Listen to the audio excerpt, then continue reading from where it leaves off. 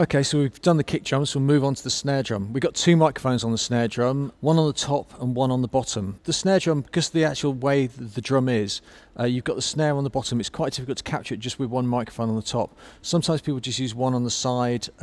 Two microphones is a good way of doing it. The one thing that we'll have to watch though is the fact that the microphones, if you've got one on the top and one on the bottom, they're going to both be listening to either side of the waveform. So you have to make sure that they're either in phase or that we correct the phase of one of them. So first of all, listen to the snare top.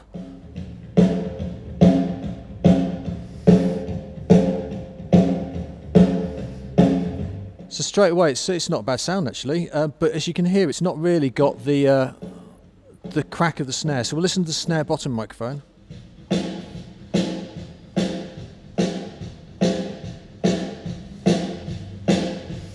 And you can already hear there's a lot more of the rattly sound of the snare, but too much rattly sound, so we can't get away with just that. So we're going to use a combination of the two.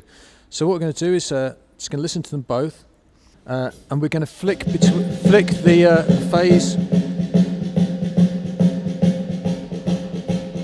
So that's out of phase on the bottom.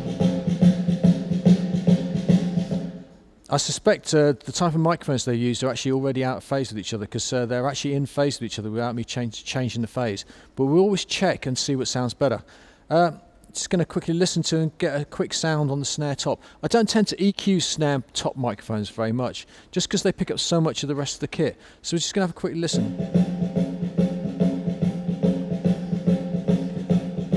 What I probably will do is just take out a little bit of the real low of it. I'm going to use the high pass filter for that.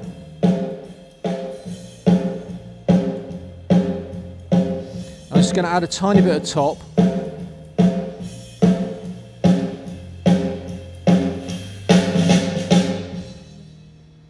And once again, sweeping the frequency to find the bit where I want to cut and boost.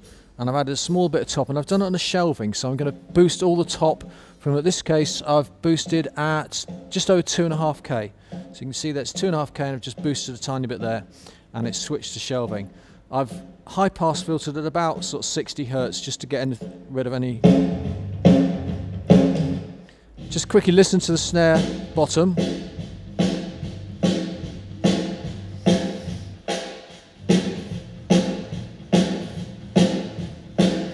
I quite like the sound of that, actually it's quite good, but what I do want to do is tighten it up, so I'm going to insert the gate on it.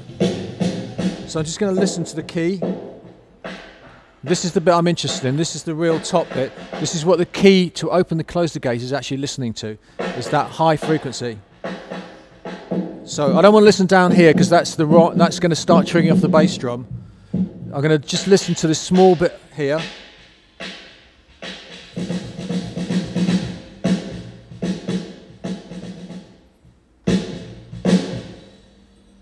Slow the release down so it's just going to capture quickly.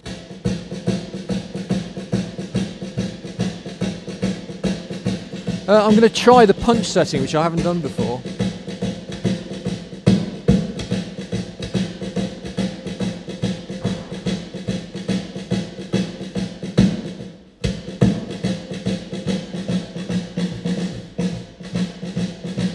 And I'm going to put the other snare channel in.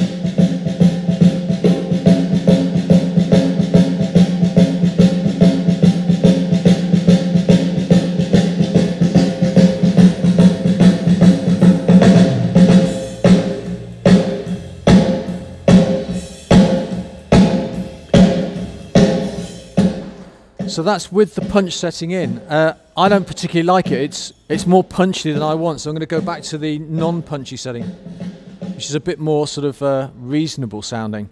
Because he's doing a lot of kind of, he's doing rolls on the snare drum.